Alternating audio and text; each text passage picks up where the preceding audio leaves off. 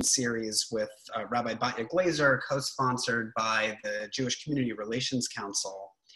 And I'll say, I'll give my introduction to Rabbi Batya first, and then say a little bit more about how we all came to be here tonight. People are often curious to know, what is it like to be the rabbi of a synagogue where so many of the members of the synagogue are rabbis? And it is an unqualified pleasure. It is not without significance that the Talmudic term for one's fellow rabbi is the same Hebrew word chaver that we use to mean a friend.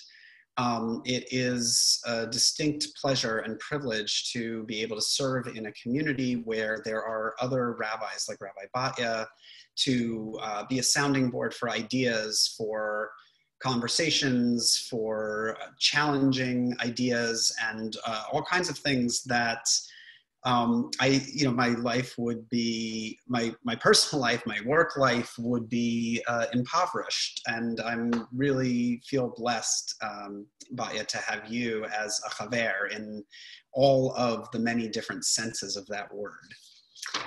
For those who don't know her already, Rabbi Batya Glazer is the director of the Jewish Community Relations Council of the Jewish Federation of Greater Philadelphia. She sits on the board of St. Joseph's University Institute for Jewish Catholic Relations. She's a member of the council and the admin group of Interfaith Philadelphia, a member of the Inter-Jewish Muslim Alliance, and a member of the Philadelphia Board of Rabbis. She has a BA in political science from Rutgers University, a Master of Hebrew Letters degree from the University of Judaism, and a master's degree in rabbinic ordination from the Jewish Theological Seminary of America. Batya has worked in Jewish education at all levels and at a number of social service agencies.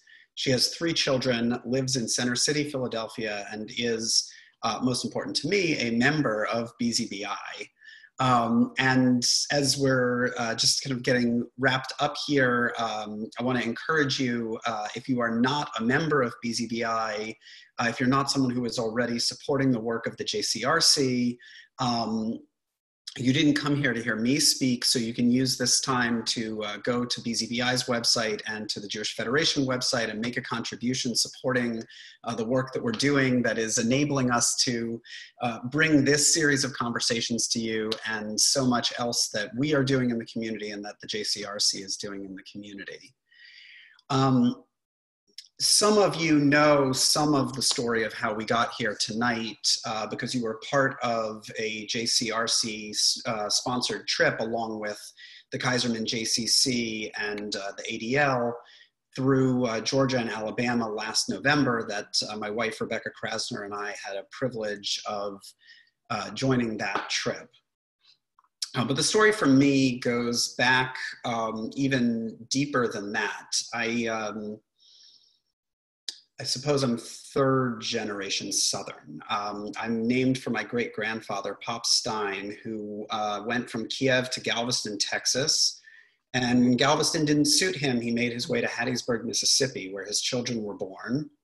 And when my grandmother of blessed memory was a teenager, moved the family to Mobile, Alabama, where my father grew up. And I was raised in Atlanta, Georgia. And so the history that we were learning about on the November mission is deeply connected to my family's history. And I grew up in the ambivalence of being Jewish in the South. And when I say ambivalence, I mean that in a number of ways. The ambivalence of appearing white and benefiting from the privileges of whiteness while not being part of the mainstream normal, if you will, because we didn't go to church on Sunday, we went to church on Saturday. The ambivalence of feeling a connection to social justice and also recognizing the precariousness of the Jewish community as a minority community in the South. And if that was somewhat muted in my own childhood, certainly my father of blessed memory would tell me stories of working in his father's store and needing to observe and even sometimes enforce the white water fountains and the colored water fountains, the white bathrooms and the colored bathrooms. You know, white people came in the front of the store and were helped by sales attendants. African Americans went around the back of the store and came through the service entrance. And this was the reality that my father was raised in. And, you know, I never talked about it with my grandparents, but my uncles and my father shared with me their sense that, you know, their parents may not have necessarily felt like all of that segregation was right or warranted or justified, but they certainly weren't about to stick their own necks out to rock the boat and do something about it. You know, in an era in which the Klan was marching in the streets, in an era in which their synagogue was at one point defaced with anti-Semitic graffiti. And that's that ambivalence of being Jewish in the South, and this question of confronting racism as Jews. You know, how do we, as members of a minority community who are by and large regarded as white people in this country, how do we encounter the legacy of slavery and Jim Crow and economic discrimination and education discrimination as it continues in our country, and particularly, as I hope these conversations will lead us to, as it manifests right here in Philadelphia around us, even, you know, to the level, I was talking about this with some of our board members and our associate rabbi, Rabbi Annie Lewis, when you start to look at the zip code level data on COVID-19 cases. And, you know, and I knew, because we were having a conversation about the synagogue the other night, you know, we looked at the data for 19103 and for 19146 and 19147 and 19102, and they don't look like the county-wide average. You know, the neighborhoods that by and large BZBI's congregants and preschool families and Hebrew school families are coming from are seeing substantially lower impacts of what's happening and substantially lower financial impacts. And our kids are in schools that are able to deliver a different level of distance learning. So we're sitting with all of this, and I feel really comforted that there are so many people from across the Jewish community who have turned out to be a part of tonight, because this grew out of the November mission, grew out of the question of having learned about the history, having really immersed ourselves in what the legacy of racism in America looks like. Then what? All right, what do we do? Where do we go? Where do we take this now that we're home? And so it is with deep gratitude that I look to you, Rabbi Batya, to pick up the thread from there.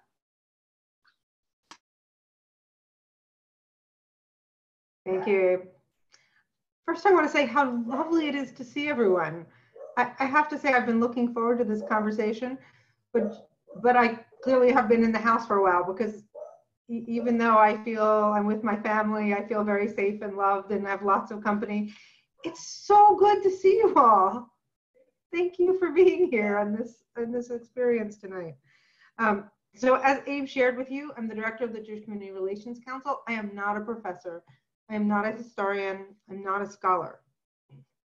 This is not meant to be a frontal lecture. What I have been blessed with is the privilege of talking to a lot of people and listening to a lot of people, obviously, more importantly. I've been to many interracial and interfaith dialogues. I've been to conferences and civil rights missions. I've had conversations with friends. You know, as director of the JCRC, and my last position, I was director of, best title ever, Social Justice and Interfaith Initiatives. I got to walk into rooms and say, hi, do you want to talk about racism? Right? Don't do that, right? That's not something that is a good idea. But because that was my professional role, I actually got to have those conversations in a very direct and honest way. And I value that.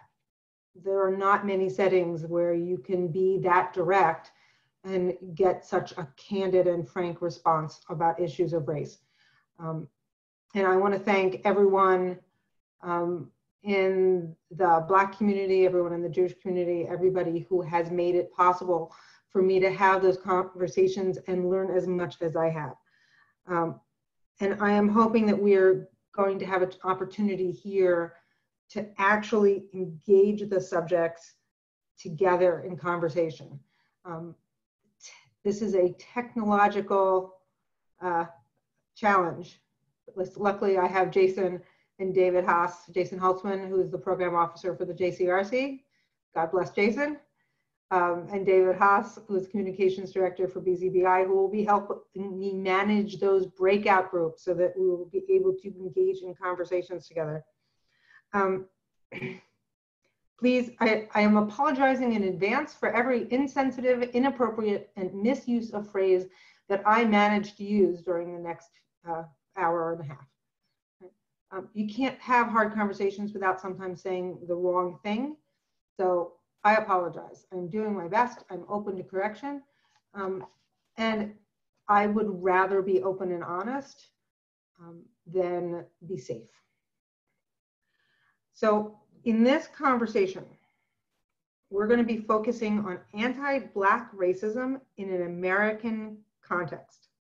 This is not meant to address the entire complexity of race and racism in the United States of America. Right? We are not discussing anti-Latino racism or anti-Asian racism. This is the beginning of our conversations, and we are going to focus tonight on anti-Black racism in American context. What is the obvious problem as we use language? Right? Jews are not white in the sense that Jews identify and belong to many racial groups. And we want to be very respectful of that. But we also know that not all Jews identify themselves as white. So even the language of white Jews, some people will be uncomfortable with that and say, I'm not white. On the other hand, if you talk about Jews, you're definitely not going to be talking about it appropriately because you're going to leave out 12 to 15% of the Jewish population, which does not identify as white. 12 to 15%, both in the Philadelphia region and nationwide, identify as Jews of color. But the importance of discussing race cannot be overstated. Jim Wallace refers to racism in America as America's original sin.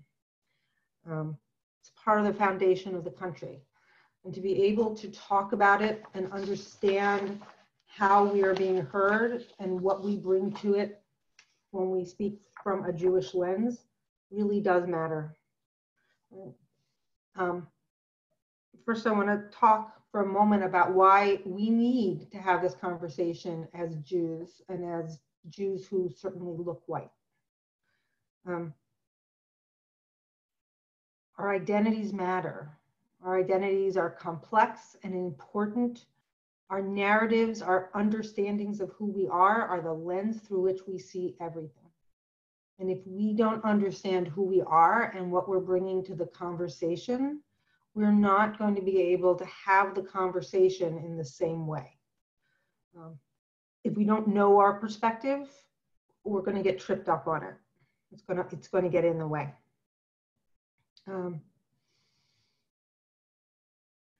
So for all of those who are participating, who identify as Jews of color or Black or not white or not Jews, but are part of our community, thank you all for being here. And again, I apologize for the next time I offend you.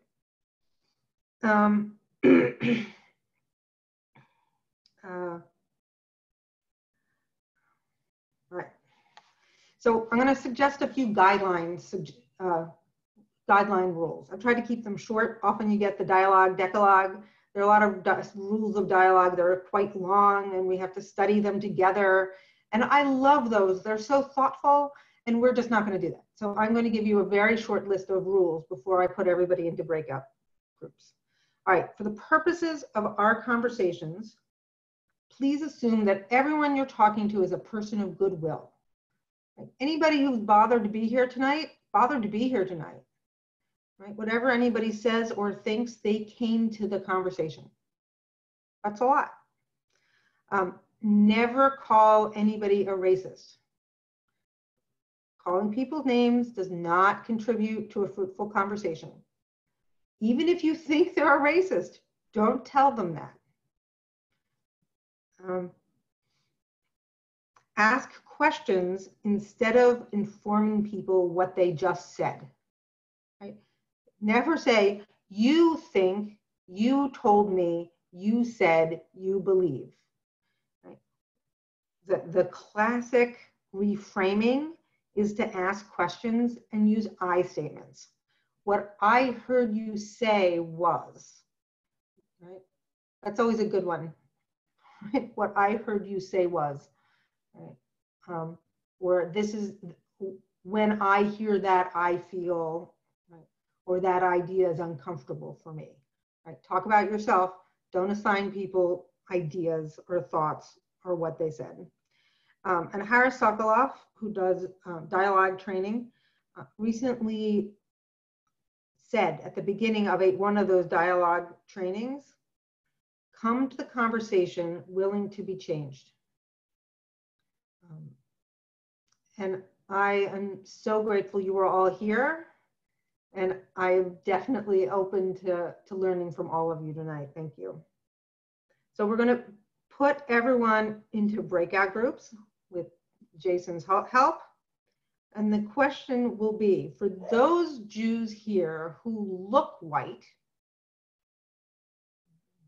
do you consider yourself white? And if you don't, how would you characterize your relationship to whiteness?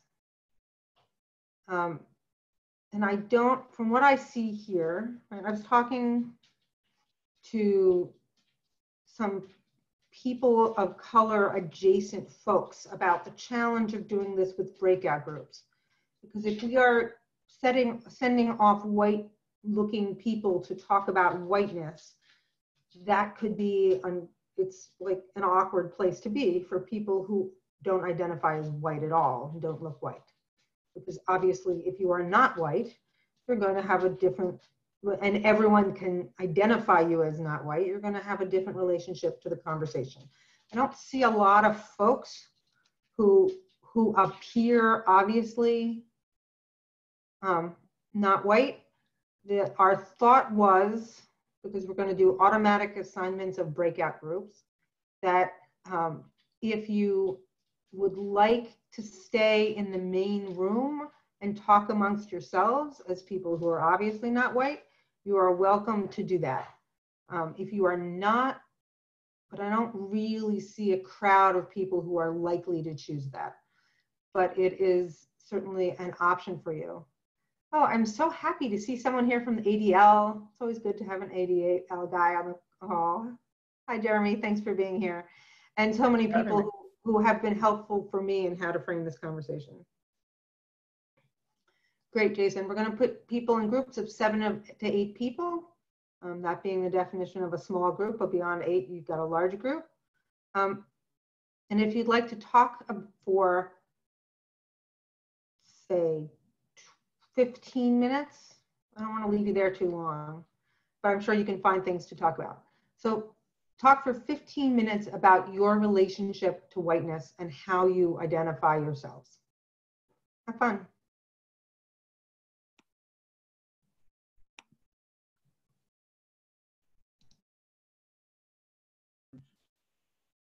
Can you close the door?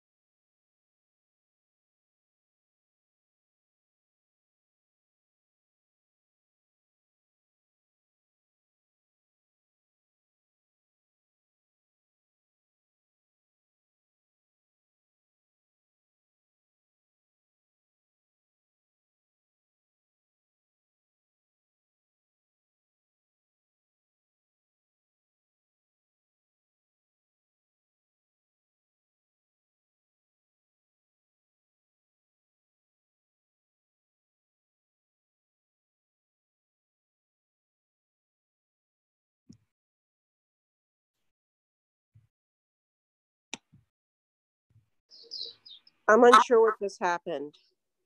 Oh, the breakout room's closed. We're returning back to the main session. Thank you. We were just in the middle of a discussion. Yes. I'm sure that everyone was. Thank you. Jeremy, How you doing, Jason? I'm good. How are you? Good. I like the beard. Yeah, it's got the quarantine beard going. It's already been trimmed once. I don't want to do it again. But I'm Looking good. Thank you. Don't tell anybody it's quarantine, Jason. Tell them it's for the Omer. That too. You seem very devout. Except yesterday was Lag BaOmer, so you Hey, could cut it off. Jeremy, how are you? Good. How you doing, Penina? I'm okay. Good. Cool to see you. You too. Hi, Rebecca. Hi, Penina. Hi, Penina. It's so nice to see you. Nice to see you. Hi, Elaine.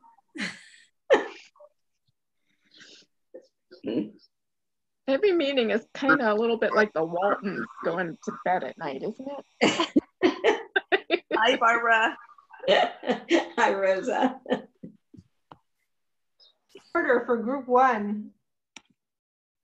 Share something that interested you, something that you hadn't thought of before, something you want to share.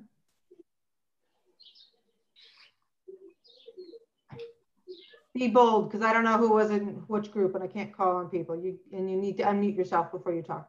Did you call in group one, Batya? I did. So I had the pleasure of meeting Regina Levin, who shared about having adopted kids of color and what it means to be part, identifying as white, but being part of a family that identifies in a different way. And as we were ending, Melissa, if I'm getting the name right, mentioned a book called White Fragility that was very impactful in terms of her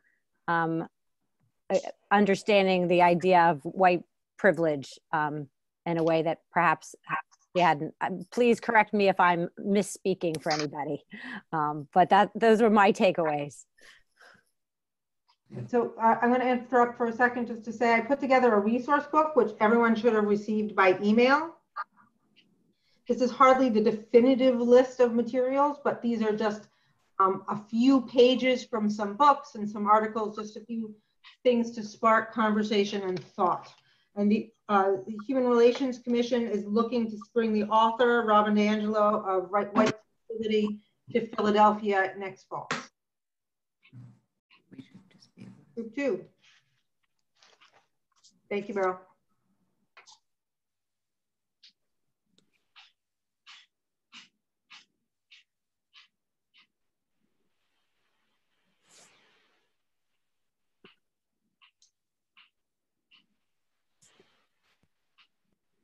Okay, group three. Anybody who wants to share their thoughts? Oh yeah, this is back to group two. Sorry. One thing that struck me was, oh boy, where's no. Anyway, Nancy Cohn brought up the issue of Jews being slaves, but also owning slaves in America. So kind of that irony there, I guess, and dealing with what it means to be white. So. This is Dan Siegel from group two. There being nobody else to summarize, I can say a couple of words. A lot of the sort of dialogue, when it's, to me anyway, came down to feeling Jewish in terms of identity, but carrying in a sense, some of the burden of being white. Thought was articulated that whiteness, to some extent, because it's so multicultural, given that all of us are immigrants in one way or another, really comes down in large part in the United States to being not Black. Recognition by the people in the group was was strong, of the sort of racism that infects the white community implicitly and explicitly. We do our best, and with some success, to empathize with the Black community, but it's tough to walk in their shoes. Group 3. Marcy will resend that email. Group 3. All right, we're going to make it just a free-for-all. Anybody who would like to share?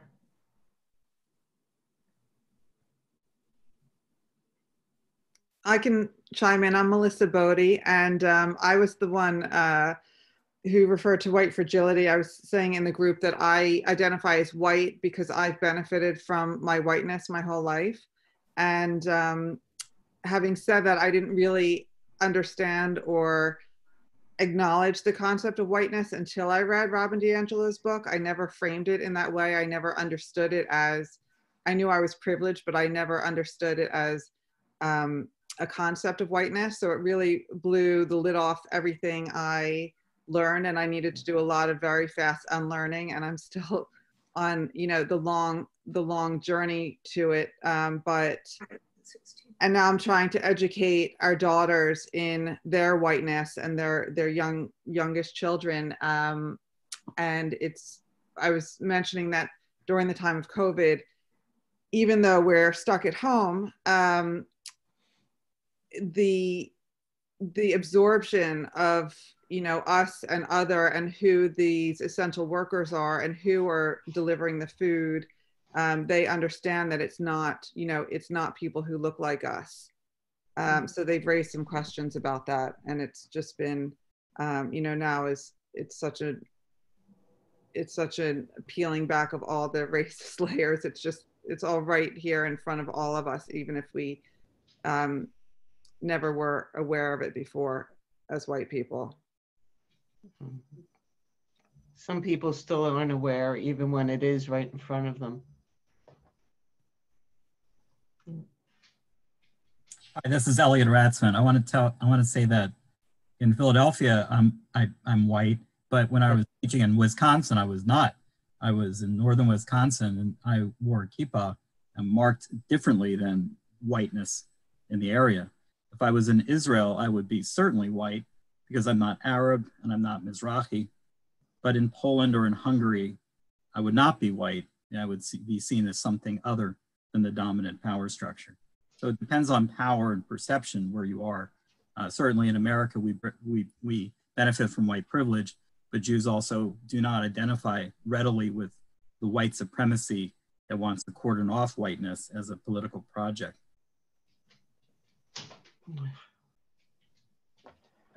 This is Minna.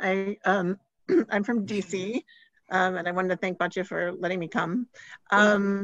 But I also wanted to credit, I told my group that I wanted to credit a Philadelphian, Rabbi Mordechai Liebling, for the formulation of provisional whiteness. I'm sure he did not invent this, but he offered this in a workshop that he gave for my congregation with a fellow named Gray Higgins.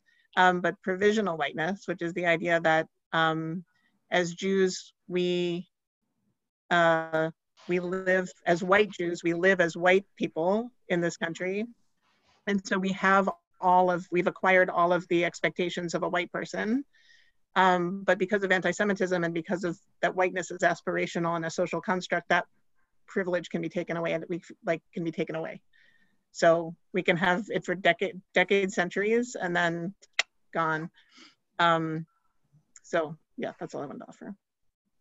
Okay, so I'm now going to share the list that I've put together of how Jews identify. And thank you, Minna. I really appreciate your coming on. All right, so one way Jews identify, Jews who look white. Some Jews identify just as white.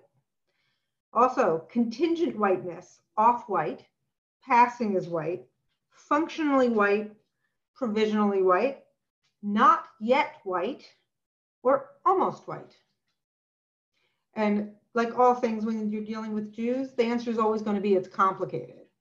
Right? It's a safe answer. If somebody asks you a question about Judaism or the Jewish tradition or the Jewish community, well, you know, it's complicated. it's just a safe answer. It's like in rabbinical school, if you don't know the answer to a question, you say, well, there's a disagreement, because you just know it's always a true answer. Right? So for Jews, it's complicated. Are we white? Yes, we definitely benefit from looking white in America. But Hello? Kind of provisional. Who was that? Not connected.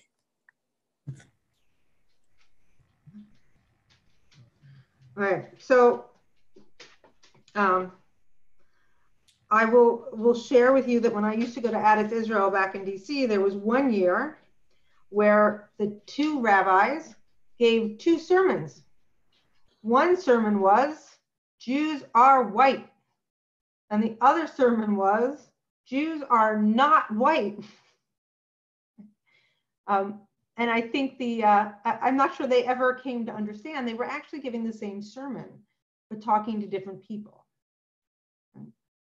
For the rabbi who thought it was important that we recognize that we are white, it was a sermon about recognizing that we have the privileges and and everything that is conveyed in America by being white. For the rabbi who gave the sermon that we are not white, he had the opportunity to acknowledge the diversity, the racial diversity, the ethnic diversity within the Jewish community, and also please remember that we should be standing alongside other communities that are not white. Jesus. Oh. Minna, you can just talk. Oh, me? All right, Minna froze. There you are. I'm sorry, because I've been muted the whole time, so I didn't realize it finally came on. Sorry. Oh, well, welcome. Well, I've just been listening, because I didn't think anybody could hear me, because you couldn't. Now all of a sudden you can hear me. So it's wonderful to have you. Who's talking, please? Because I don't see you. No, my name is Eleanor Goodman. Ellie Goodman. Hi, Ellie. Glad we can hear you now. Well, I find some of it very funny. I mean, some of it very unrealistic. In what way? Well, I grew up the opposite of person in South Philly. I grew up in West Philly, and you were either Catholic or Jewish. And the Black people were just starting to cross over Market Street, Chestnut Street, Walnut Street, coming up the way. When my parents moved to Mount Airy, it was all white, but I went to Germantown High, which was prominently Black. But we never thought of Black or white. We were all just teenagers. Nobody said you're Black, nobody said you're white. We palled together, etc., etc. Never thought of color. I went to nursing school. I had homosexuals, a couple Blacks. If anything, they were very high-class Blacks and looked down on everybody. And quite honestly, I never, ever really came across anything in my life that said, well, you're white or Black or Jewish, if anything, Jewish. Now that I have grandchildren who are all in college and above college, the thing that we talk about when we get together is the fact that if you're white and Jewish, you are now in the minority. It is very hard to get into some of your best universities if you're not Black, if you're not Asian, etc., etc. It seems to be just the reverse. They have a priority, and if you're white and Jewish, that's a double stinger. And I have 4 grandchildren that 3 were born in Israel and came here. 1 was born here. They're now all in Israel. They were always taken for Black because their father is Sephardic. So they are very dark. They were never looked upon differently than anybody else. They never had a problem. White, Black, dark. If anything, their problem was being Jewish. Ellie, did you ever ask them if they had a problem for being? Yes. Oh, yes. We're very close. Of course I did. Of course I did. They went to Cheltenham High School in Philadelphia. Very mixed, extremely mixed. They had Black friends, Asian friends, white friends. They were always known as Jewish. That's what they were known as. We used to go down the shore in the summertime because I had a place. In the beginning, the people at the desk, they used to think that I had Black granddaughters. They never ever said, oh no, I'm white or I'm Black or anything. They just, they were Jewish. That's been my experience. And like I said, if anything now, the problems have been getting into universities. If you're white and Jewish, you're last. Get in the back of the line because I do not think that is statistically reflected. I don't know about statistics. Well, I'm just talking about. So I wanted to say, I don't want to speak over, but I wanted to say I went to, so my undergrad was at Temple University and my master's is at University of Penn. And my fiance and I, we sat and we actually looked at like universities that have high Jewish populations, and most of them are the Ivies, Brown being the highest, and University of Pennsylvania having a high Jewish population. I can't say that I know that experience. However, my family has been in Philadelphia since the 1920s. And I will say my father joined the Army and left because of discrimination, having a high ranking officer who was white and one who was white and Jewish. So I think it's variable where people are. My parents went to school here in the 80s, my grandparents here in the 60s, my great grandmother got married in Philadelphia in 1924. So we've been here for a while. I will say, I didn't see people as Jewish. I thought white people were white. The same way I think people think Black people are Black, whether this distinguishment is whether they're Haitian or West African or Jamaican or something like that. Like I always thought that white people were white and Black people were Black. I never had a real distinction until meeting a person and them saying, oh, I'm Jewish. And I said, okay, I didn't really understand that. And I think actually the American Jewish History Museum in Philadelphia talks about the difference or when Jews became white in the 50s, and being able to make the choice, I think, is the difference for certain people. Like I can't make a choice whether I'm Black or not. Like I can never choose to not be Black. Like that's not phenotypically, I cannot walk into the room and say, and even be Rachel Dolezal and say, I'm transracial. I identify as, I can be Jewish, but I'll still be a Black Jew, which is still different than white Judaism, or not Judaism being a white Jew. So I think part of that is how you're looked at phenotypically, but then also how, I think a lot of people say my identity is as a Jewish person. And that's your identity, but what phenotypically will the rest of the world see you as, and how will you be treated in that community or in different communities, right? Like if I walk into a room and say, I'm a very educated Black person, that doesn't necessarily matter to someone if I never open my mouth, right? I have been told that when I got into Penn, I got in because I was Black. Like I literally had someone say those words to me. Oh, you got in because you're Black. And to think about my finishing GPA or even going through that school, I mean, I sat in classrooms where I was one of 3 people of color, and one being a Bahamian person immigrating from the Bahamas, one being a person from Grenada, a Caribbean island, another Caribbean island, and us, and we would have these conversations, but when people asked us questions, they would look at us 3 when they asked any question that was non-white.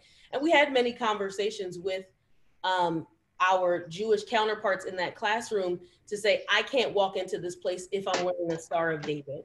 And that to me was disconcerting, but I can't take off my Star of David. I can't take off what was God given to me. I have to walk into a room being Black and thinking about that in every experience that I have. I haven't ever. I think the only time, and it's funny that you brought up the book White Fragility, the only time I've ever walked into a room and felt like I could be just me without my blackness was in the white privilege conference where I met Robin DiAngelo, because everybody was courteous to me. And I was like, okay, let me go sit in a park and see if this extends outside of this room with all of these other people who are consciously thinking about their race. But it didn't last very long. I don't get to not be Black. There's an always distinction, because it's what people think I am when I enter a room, how I talk, what I say, the perceived notion of when I get angry, all of those things amalgamated into one. And I will say, I'm not sure if I thought about that. The first thing I said as we were muted in this conversation was, are the people in this conversation going to be able to have open, honest conversation with me being a Black person in this room? Will they be able to speak up and talk about their own experiences or whatever internalized racism or racism that they face or have perpetrated against another with a Black person in the room? That is always, as a person who does diversity work, that it's always a risk when you are the minority, or people are going to be able to have that honest conversation with other folks around. And as we continue the conversation, that's always going to be the most important distinction, is that we are talking about how Jews who look white self-identify. And not that there aren't issues of how we are perceived elsewhere, but a lot of these issues are about who we are and how we see ourselves and how we're bringing that to our perception of racism and our perception of the conversation. Certainly other people's perception of Jews who look white is that we're white. Adrienne, did you want to say something? Yeah. I think that that's a bit of the problem. I look white, so I can go about my day not being followed, and well, not the last 2 months, but I could go about my day, not be followed in the grocery, in the store. I can walk out of the store with the item not in a bag and not with the receipt and have nobody stop me. These are things that I don't have to worry about. And correct. And if you say, oh, I'm Jewish, to put me in another box, okay, I don't wear a wig. I'm not religious. So, but if somebody who's anti-Semitic finds out I'm Jewish, there'll be a different reaction. But they have to find it out. All right. So and I think that's a difference when you're saying, oh, are you white or you're Jewish? If you present as white, that's what your experience in society is going to be, unless you let them know otherwise. Okay. So let me be explicit. We need to talk about how we see anti-Semitism and our own identities, because it is very hard often when Jews engage in conversations about racism not to refer to anti-Semitism. So I want to make sure we have an opportunity to talk about what anti-Semitism is, the ways in which it is not like racism, and while holding an understanding of all the dangers and importance of anti-Semitism, the ability to have this conversation without bringing up anti-Semitism. Right? We should know what anti-Semitism is. We should know it's important, but if you can't have a conversation without referring to racism, without referring to anti-Semitism, you're making it impossible to have a conversation about racism. Right? So I want to make sure we take a few minutes to talk about what anti-Semitism is and isn't. Right? Because just because we need to know what we're talking about so we can talk about racism. All right, so has anyone heard of the International Holocaust Remembrance Alliance working definition of anti-Semitism? No, that was in a link that we sent today. Was anybody really conscientious and took a minute and opened up that link? Somebody want to read, Yes. read the little box at the beginning for me? I have to find it. That's,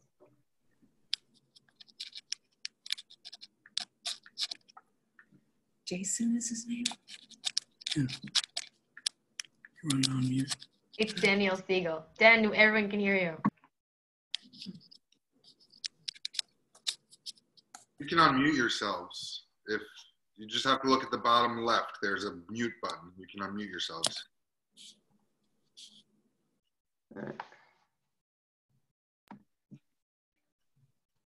Jason, can you find that quote and read it so we don't? Here, I can read it. I have it right in front of me. I'm just trying to get class participation. No, just read it. Anti-Semitism is a certain perception of Jews which may be expressed as hatred toward Jews. Rhetorical and physical manifestations of anti-Semitism are directed toward Jewish or non-Jewish individuals and their property toward Jewish community, institutions, and religious facilities. Okay, that seems pretty straightforward, but I'm going to read one of the examples they give, and they give a lot of examples. I'm going to encourage everyone to read all those examples, but we're going to start, I'm just going to read this one. This is the way that anti-Semitism is not like racism. Making mendacious, dehumanizing, demonizing, or stereotypical allegations about Jews such, or the power of Jews as collectives, such as, especially but not exclusively, the myth about a world conspiracy of Jews controlling the media, economy, government, or other societal institutions. Right? That idea that Jews are this evil force controlling the universe, that is anti-Semitism. That's a conspiracy theory. And that is a way in which we are not, anti-Semitism is not like racism. I'm just going to read a few more lines. You'll see in the resource book you received, there's a section from Barry Weiss's book, How to Fight Anti-Semitism. On page 31, it begins that anti-Semitism is an ever-morphing conspiracy theory in which Jews play the starring role in spreading evil in the world. And if you read down to the middle of the next page, it ends with the quote, "All comes from the Jew and all returns to the Jew." Right? You'll see examples of these things in political cartoons all the time. Anybody want to think of a few? All right.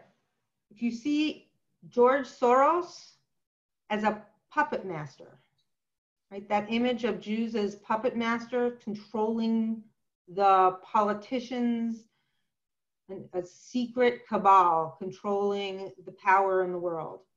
Right, that's an anti-Semitic conspiracy theory. It right? If you used see to be the Rothschilds. The Rothschilds, right? The politicians with piles of money. We control banking, right? That's the Rothschilds. We control the media. We're responsible for coronavirus, right? My son actually showed me a video from the Flat Earthers Convention. And did you know that we're responsible for the myth that the earth is round? Right. Who knew?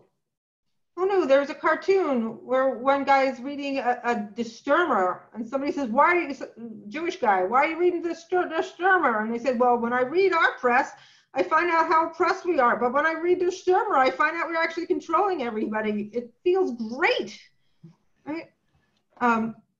Anti-Semitism is a fundamentally different experience than racism. Not that there's not a racial element to it. There is, especially the anti-Semitism that you would have seen in Nazi Germany. However, it is not the same thing as racism. It does not mean that we are always safe. It does not always mean that we are always comfortable, but it is just a different thing, right? And I just want to make sure that when we go into conversations about race, we remember not to talk about how anti-Semitism is just like racism, because that does not give credit to what anti-Semitism, the true dangers of anti-Semitism, and it doesn't give space to understand what racism really is. I have a list of vocabulary. I'm going to send you off into your breakout rooms again. You didn't know, okay. Do you have pens? Because nobody opened their books. Right. One of the great joys of adult ed is people are only there because they want to be, but the downside, nobody does their homework. Right. I got a list of words, so I'm gonna read you a few words. Can you write them down? We just need one person to group for the group to have the list of words I gave you. You just write down a few, and I want you to share your reflections and any words you think should be on this list that you don't hear. Right? Privilege, racism, intersectionality, white fragility, identity politics, cultural appropriation, proximity. At first. Okay, sorry. I didn't know that anyone was actually going to bother to write, so I just read fast. I'll start again and read more slowly. So racism, privilege,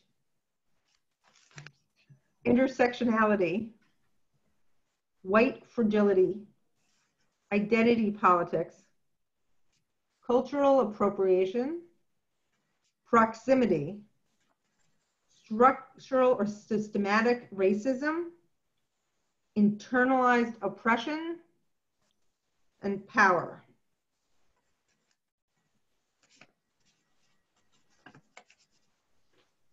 You know what? I can type these, can't I? I'll type them into the chat. Ha. But the chat, Some people already did. and the chat doesn't show up in the breakout room, so people still write it down.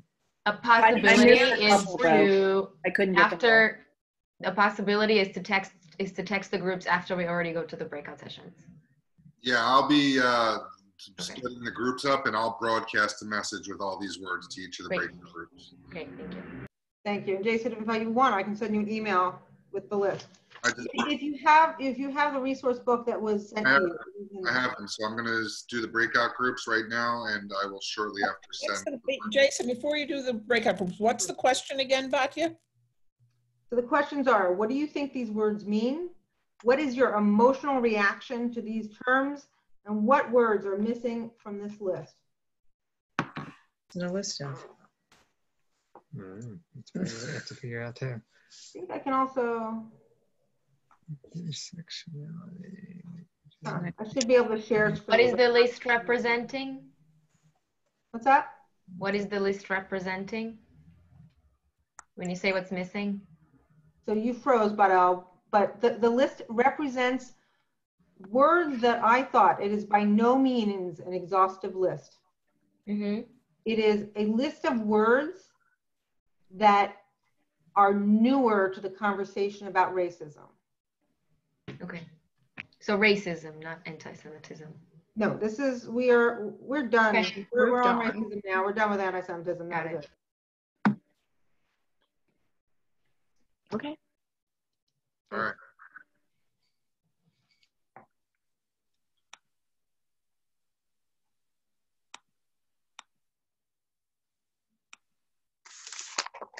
We going to? Oh, okay. I'm in 4.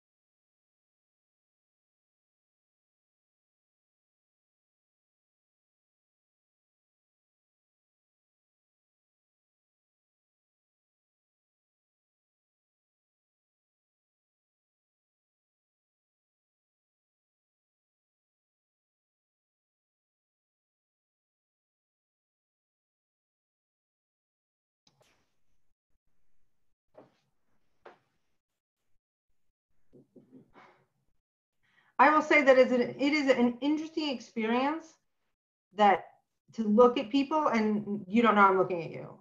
Like, you know that experience when you're actually in a room with people and you get to make eye contact and smile and nod? Here, I just smile and nod at the screen and nobody has any idea who I'm smiling and nodding at. So I guess it works for everybody.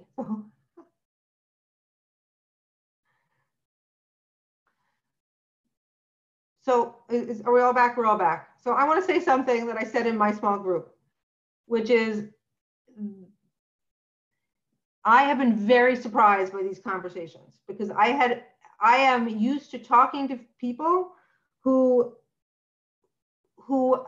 have great difficulty talking about racism without talking about anti-Semitism.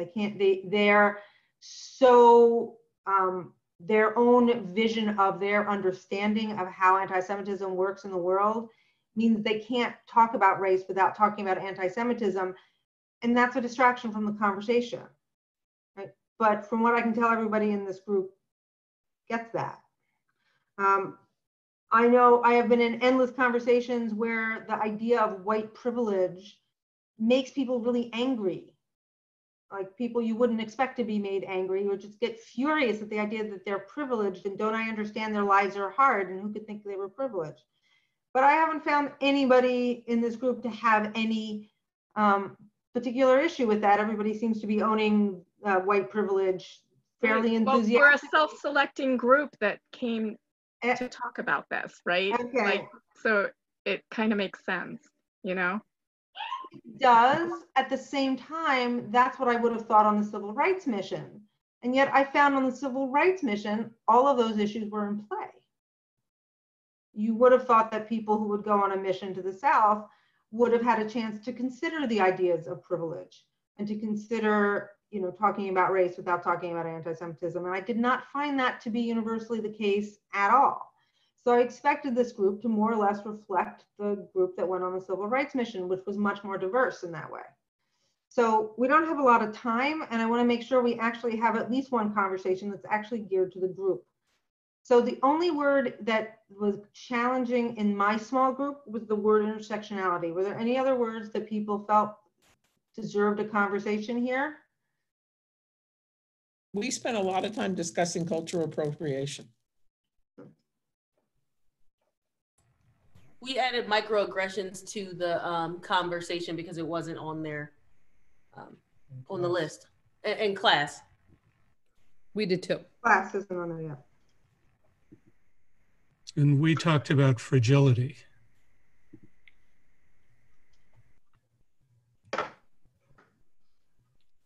Okay, so we have about 15 minutes left, so let's talk about those four or five words for just a few minutes. And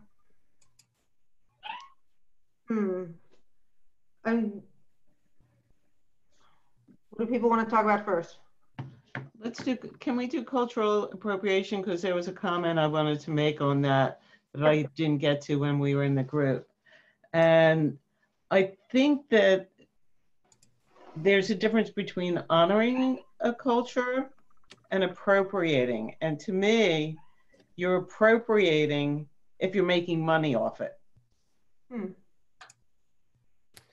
So that's kind of how I see it.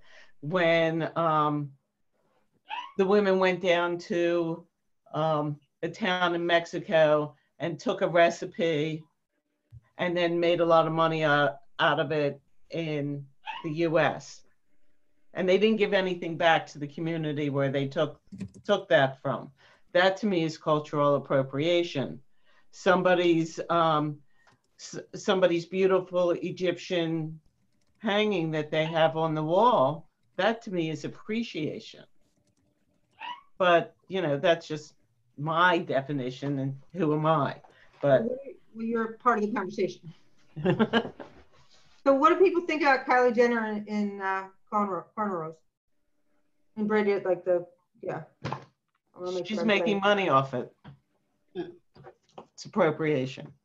May I say something? The woman, I don't remember names and I don't remember specifics, but there was a woman who worked in the NAACP and passed as Black and called herself Black Rachel and yet Glazer. her parents said, "Excuse me, but you're white."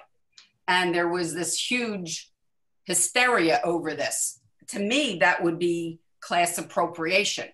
You're not class, but whatever, racial appropriation, whatever you were talking about. To me, that was somebody who wanted to be something she wasn't. I was having a conversation with a high school classmate of mine today who is African American, and she was saying how the former fire chief of Philadelphia, who was born in the South, but was light-skinned and had blue eyes, he self-identified when he went to register to vote as Black. And the person who signed him up said, "You may regret that," because in her mind, he could have passed as white. And she felt, whoever this woman was, and it was probably 70 years ago, that he would have been better off passing as white for the rest of his life. Just making That's a those little comments. different than cultural appropriation now. That's been an interesting conversation, but I think when you add into it, not just profiting, but benefiting in any large scale way to add to that. So we think about one of the things that we kind of dilute now, we don't really talk about cultural appropriation, is how often white people will go to like a yoga studio that's not ran by an Indian person, or Zumba that's run by a white woman, but doesn't have any cultural tie to the heritage that it came from.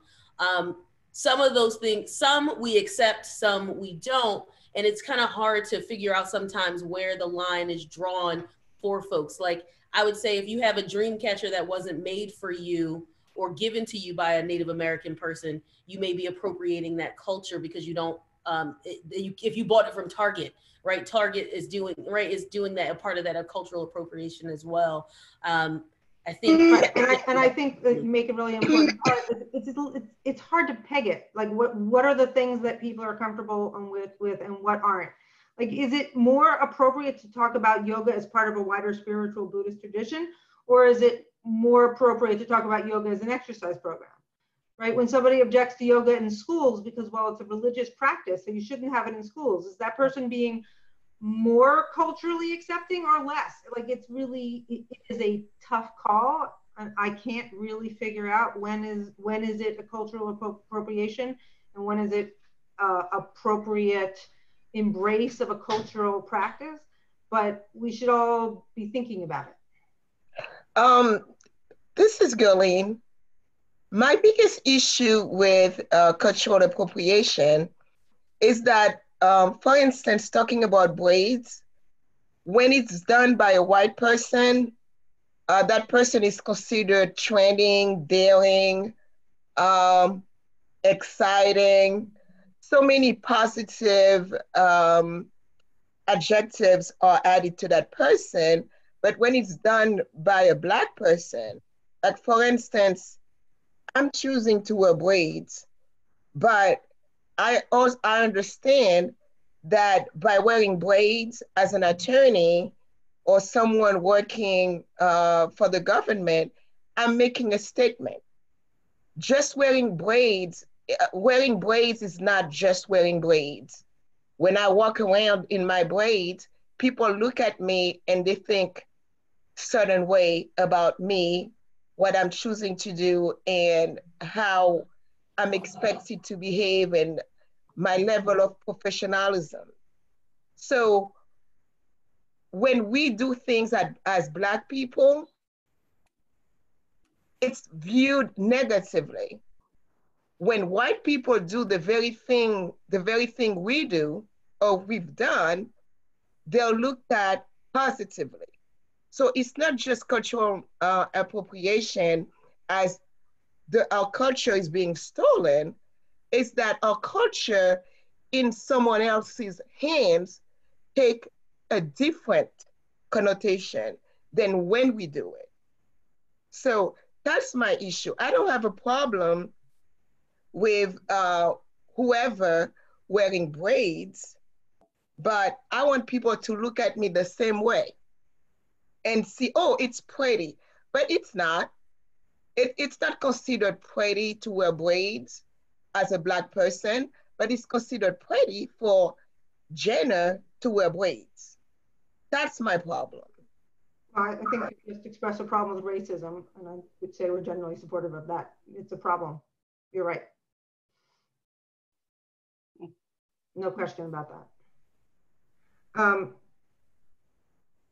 I want to make sure we get to, well, I want to make sure we get to intersectionality. Does somebody want to give a definition of intersectionality? And then we can talk about in what ways that concept has been co-opted. Well, in our group, I sort of expressed concern about intersectionality. I mean, I think it's where you're trying to see that there's a way to bring together groups or to view groups that we sometimes think of as being different, or put another way, that issues can cross groups. So that there can be, it's not only Black people that are disproportionately affected by coronavirus. It's also Latinos, or maybe it's also Appalachians, some other groups. I think so. Then that's seeing those different racial or ethnic groups as sort of connected in some way. And I think that the positive aspect of that can be that people may realize, hey, we ought to work together. We share. There's power in numbers. It becomes a power issue. What sort of concerns me is that intersectionality can be used as a way to avoid talking about the specifics that are felt differently by different groups. So if you throw anti-Semitism and racism and ageism, all together, you can avoid talking about all three of them in any meaningful way. Now, maybe I'm not defining intersectionality well, but that's been my concern about the concept. Well, from my understanding of the concept, is that, for instance, if I were a lesbian, I would be dealing with 3 forms of discrimination. So I would be subjected to discrimination as a woman, as a Black woman, and as a Black lesbian. So it's the fact that when you are in different, when you identify, it's based on gender, race, religion, you can be subject to different sectors of discrimination. And when you're dealing with people who fit those different, into this different section or boxes, you have to be mindful to respect every single area of identification. Okay, so you froze, so I'm going to talk for a minute. So my son is getting his degree in American Studies, cited the original source, which is, it's like being stuck in an intersection. So we'll use the example of Black lesbian woman. If you're standing in the intersection, you can get hit by all 3 directions, right? It's not just one direction. It's complicated, right? And our identities are complicated. The idea that we are all in it together. There was recently, I don't know if you saw the movie Crip Camp, Judy Heumann. It's about the Judy Heumann and the work for disability rights for the disabilities community. And she talks about how when they were occupying the government building out in San Francisco, the Black Panthers brought them meals because they were fighting for justice and for representation in the government. And the Black Panthers felt they were working together. That was the same issue. right? So those are the ways in which these issues work really well together. Intersectionality has also become a word that becomes used for identifying Jews as the white oppressors and others as, oh, yes, my son wants me to cite that the piece was written by Kimberly Crenshaw. Thank you. No. The idea of intersectionality. Oh, don't leave, Jeremy. Not now. When Jews become the white oppressors, and the whoever else, right? The Palestinians become the oppressed people of color, and Jews become the white supremacists. When the idea of intersectionality is co-opted to mean that, it becomes challenging, right? Zionism gets added to lists of oppression like racism. And that brings us pretty much to the end, which is a difficult place to stop. So we want to talk about that for just a couple minutes before we have to leave. We're good? Okay, so for our next, in Arlene Square? Yeah, I would just like to say that, I mean, I'm just kind of in on this conversation, but I think that all of these words and these phrases and these understandings are very difficult when not considered against the backdrop of American history and even world history. Because, you know, no matter how you're going to slice it, demonization of Black people, people of African descent, has no parallel. There's nothing else like it in terms of both the slave trade, I mean, and I'm saying in terms of the modern era, from the time of this, you know, Columbus in this part of the world, and the amount that's been written, the amount of ink spilled is really unbelievably large. And so, I mean, I think that anybody who wants to try to do or act in this space owes it to themselves to do a lot of reading and studying and just reading as broadly as possible, because these words and these concepts are like landmines without having a broader understanding. Mm-hmm. Amen. Yeah. This is a place to start a conversation, not to end one. I think about, maybe I'm not so clear with how intersectionality has been used in the way that you're describing, because what you described to me doesn't sound like what intersectionality means, because it is about the complexity of identity. And I think it's a really useful way to think about Ashkenazi Jews and Jews who are white, because the nature of anti-Semitism and racism intersect so that we are both oppressed and oppressor at the same time. Like, no, sorry, go ahead. And just in that sense, I find intersectionality in the way it was first used by Kimberly Crenshaw useful in unpacking that. I think it can be both useful and detrimental. In, like, I would say for me, I experience a lot of racism from gay white men, right? So those are two identities as white, but then as a predominantly part of a large group and then part of a marginalized group, where people, if they don't recognize where their privilege lies or are fighting against that privilege, like a lot of people will say, or what I have heard and some of what I've experienced is that gay white men, some of their fights stopped when marriage equality happened, right? So if you experience more privilege than marginalization in your identity, maybe even in your everyday, then you can forget what it's like to be a part of a marginalized group and then take on parts of the dominant culture. And I think that can happen in what Rabbi Glazer was saying. So people can take on part of that identity and it can become enmeshed with each other in how they present or even work through in the world. I have had like gay white men say they identify and they understand my intersections or my intersectionality because they also have a marginalized identity, but those are not the same, right? Or then or it becomes challenging when they can't untangle themselves from understanding how they walk through the world versus more marginalized identities or how many can be compounded against each other. Okay, so you've been trying that this evening? David, we can all hear you. David has. He's muted now. Right. Okay. right. So just so you know, but Rachel, I wasn't saying what it is. I'm saying ways in which I've heard the term used. Okay.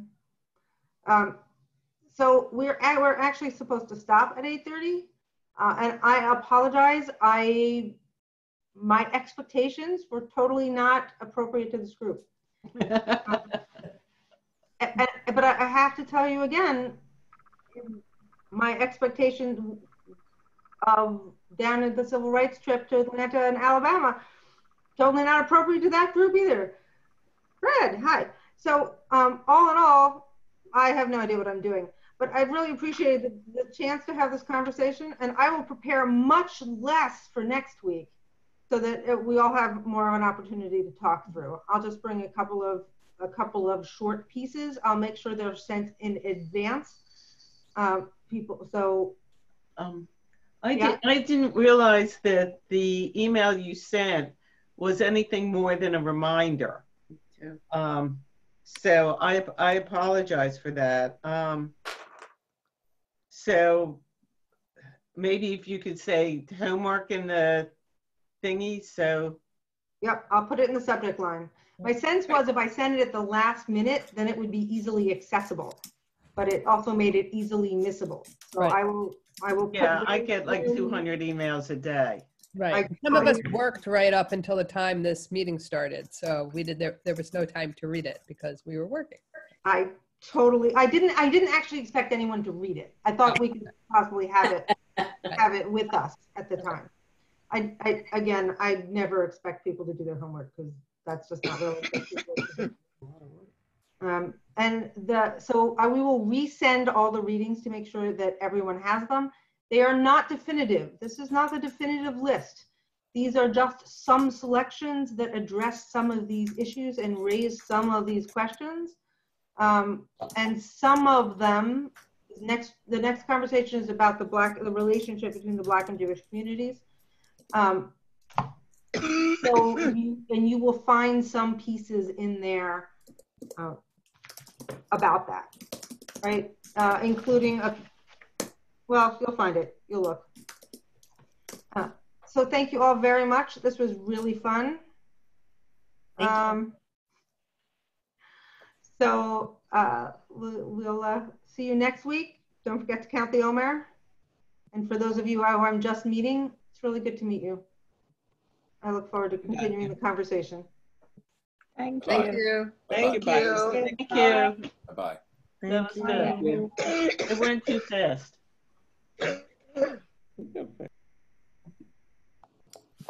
It was nice meeting everyone. Okay, leave meeting. Take care. Bye. Wait.